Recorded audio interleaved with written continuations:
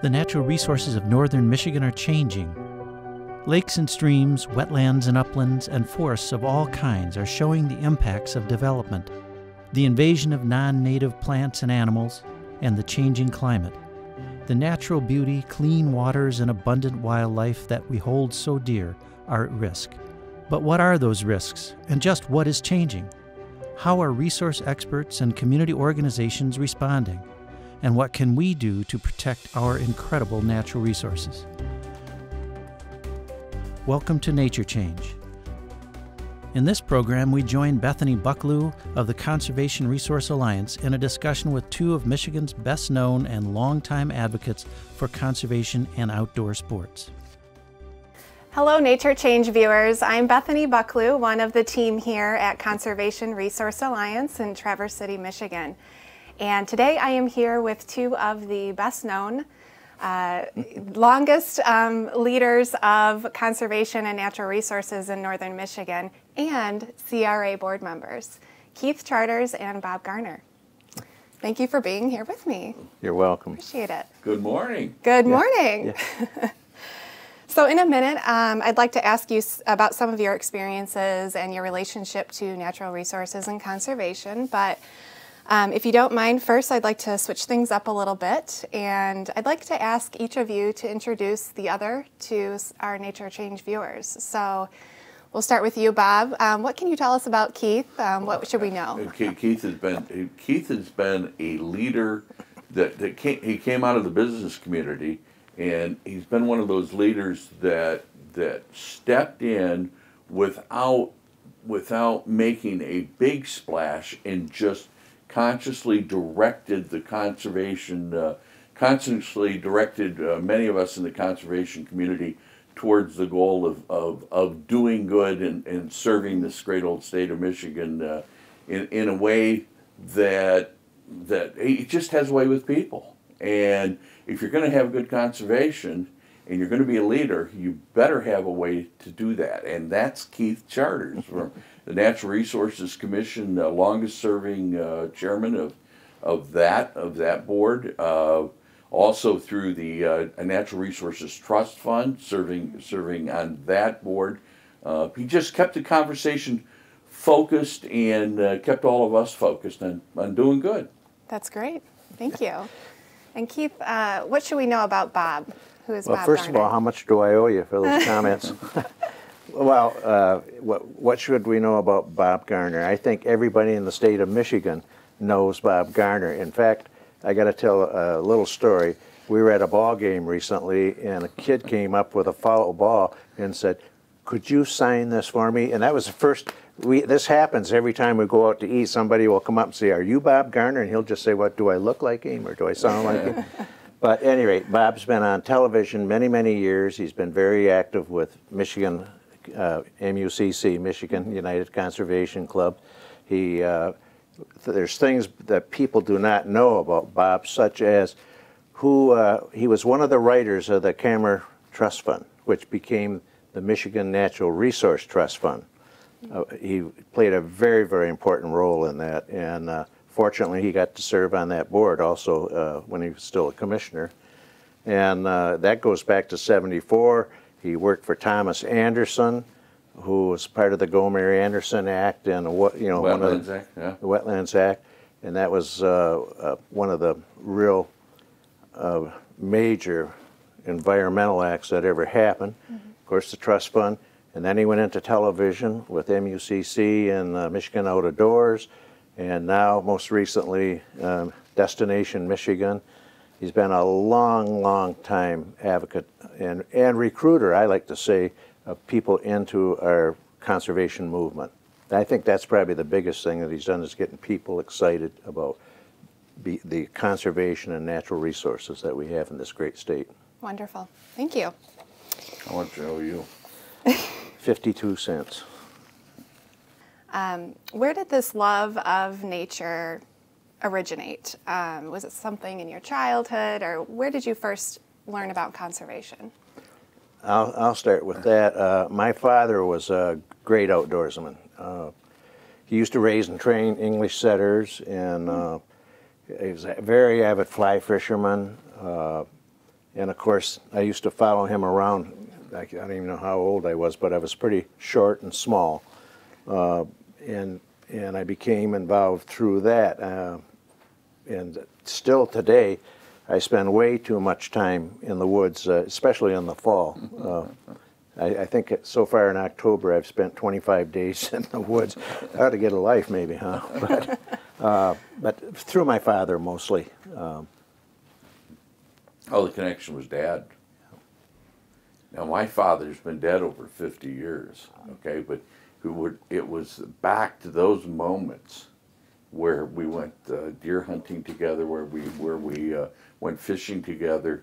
That's the basis for it, and that's why Keith and I have always been really concerned that not as many kids are coming up to in those outdoor activities, because with those kids not coming up, then you lose the advocacy.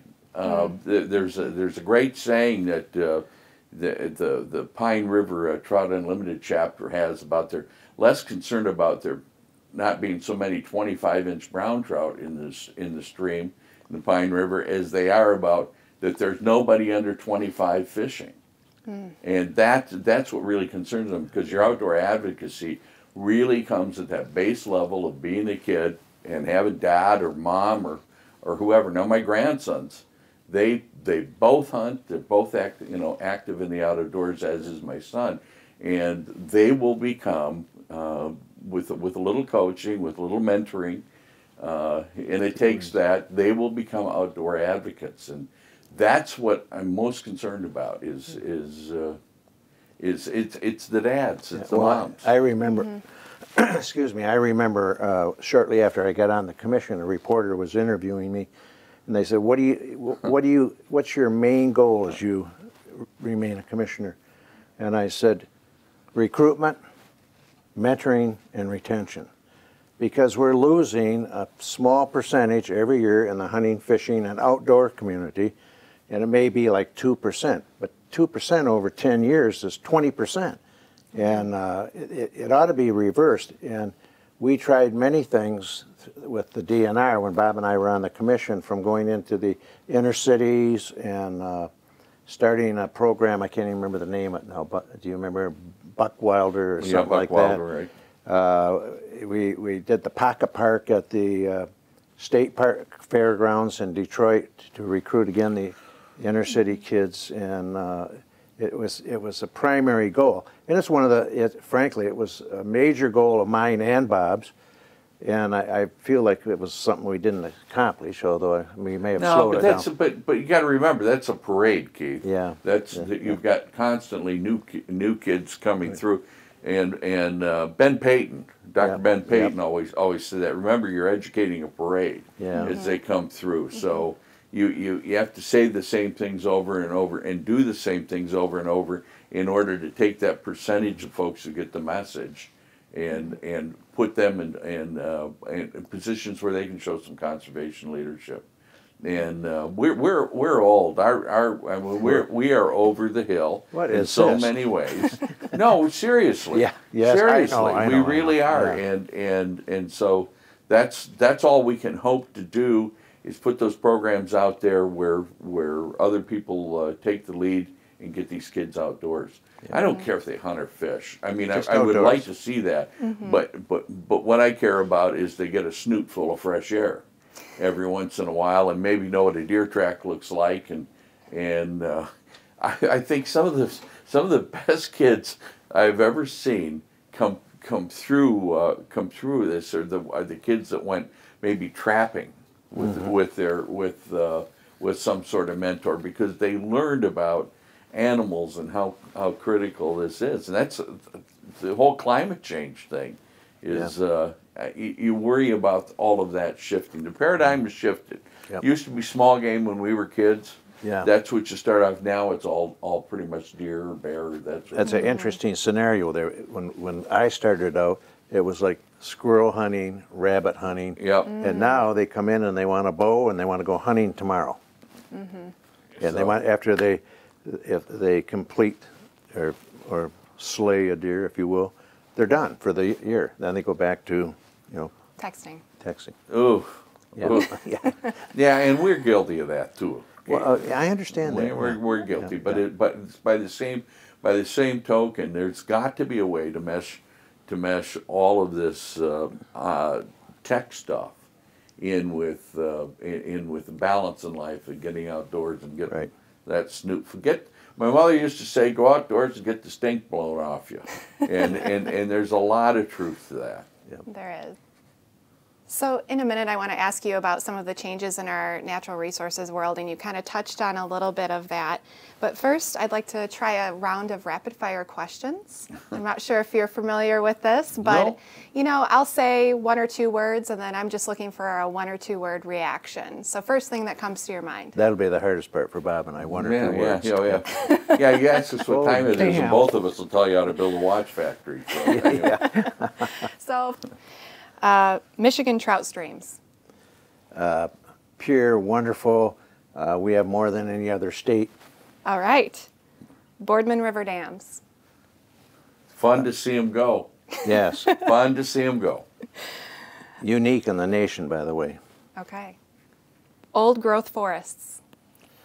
Well, you know, Necessary, but I'd rather see habitat created.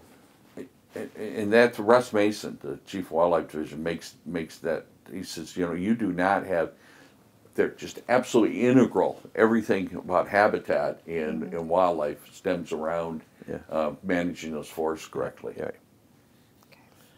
Invasive species. Invasive species, more to come. More to come, yes. Okay. Yeah. It's changing the management of wildlife. Wildlife habitat. Well, I think our state does a wonderful job in that, and we're fortunate that in Michigan, almost 25% of the land is public land. And the other component to that is the private land, such as hunting camps and that, are being managed very, very well. I think we do a top-notch job. Wildlife habitat dependent on forests. Yep. It's dependent on how you manage a forest. Okay. Too many deer. Disagreement, because if you're a hunter, there's never enough in many ways.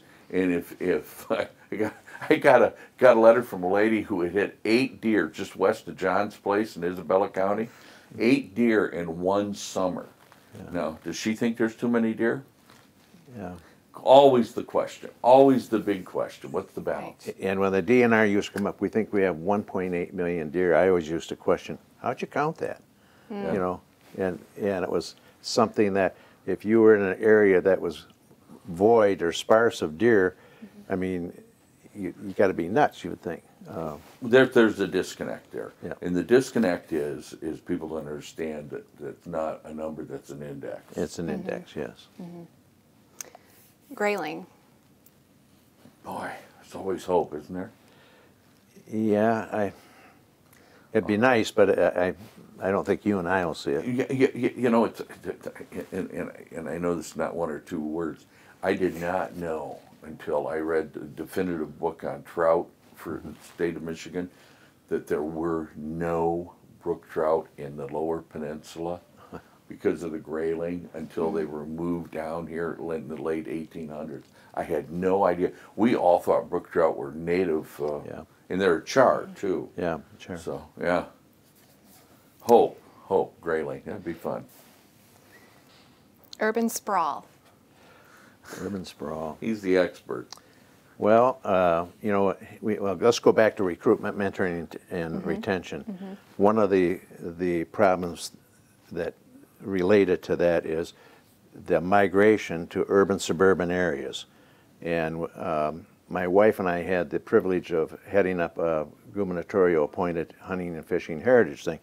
Well, we found the problems were single parent families, the migration to urban suburban area, and that's why earlier I was talking about, you know, the low fruits in the urban suburban areas that we got to get to.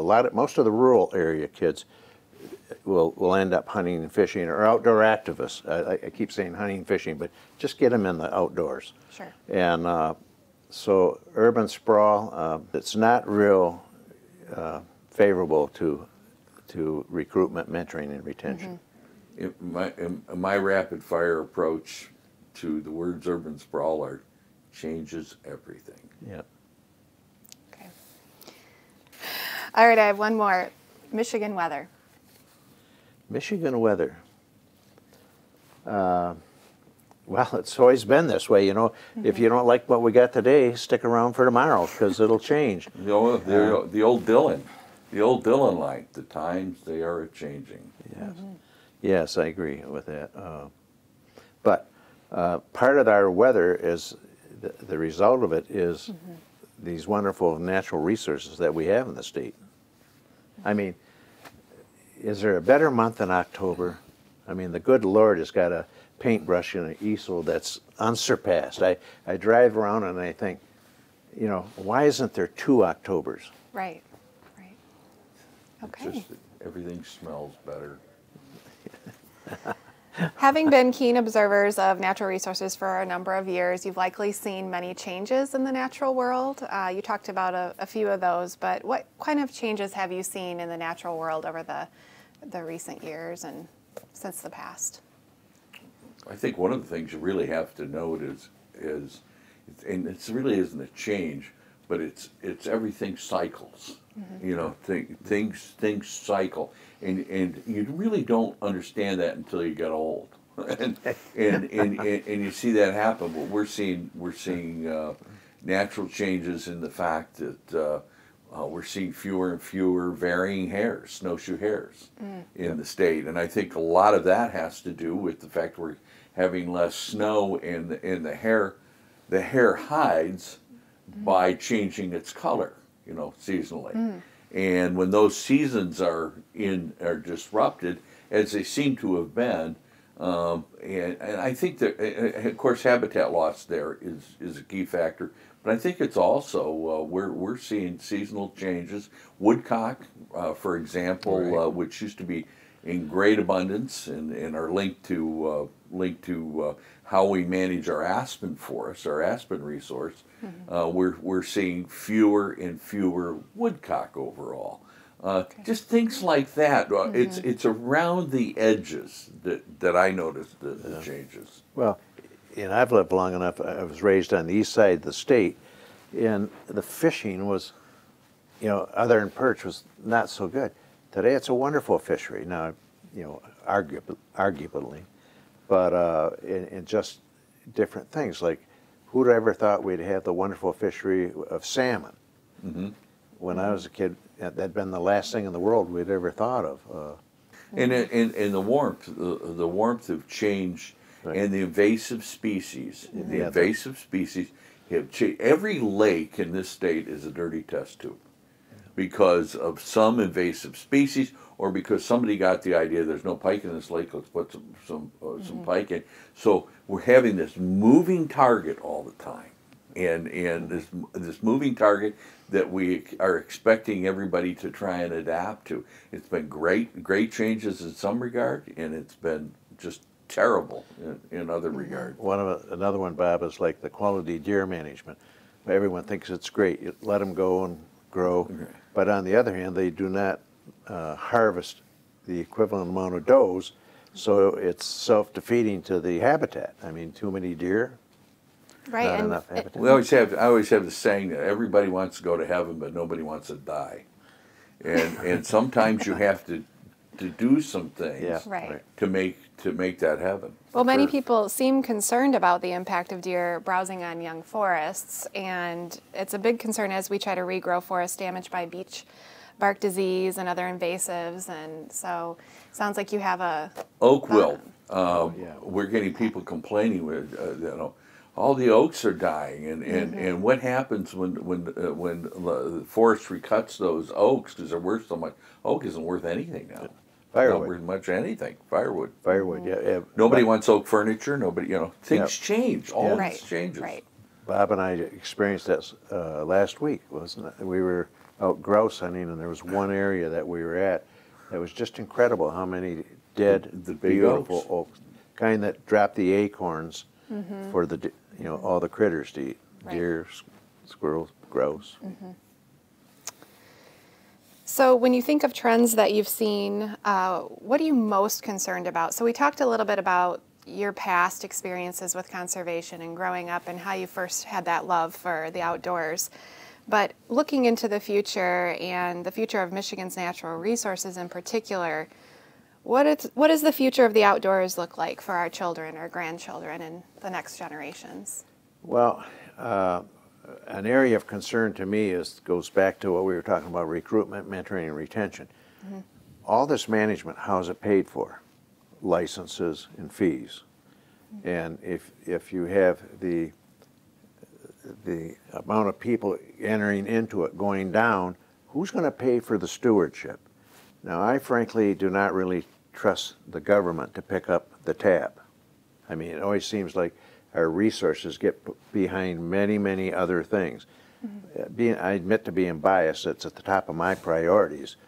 But it's a good bias, Keith. Yeah, I understand that. But I worry about, and having seen it when we were on the commission, that who's going to pay for the stewardship for our kids and our grandkids? If the amount of interest is going down and the amount of licenses are going down and fees, they always complain about fees.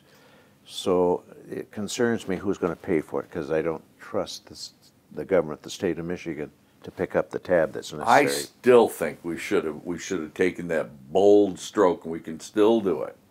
We can still do it.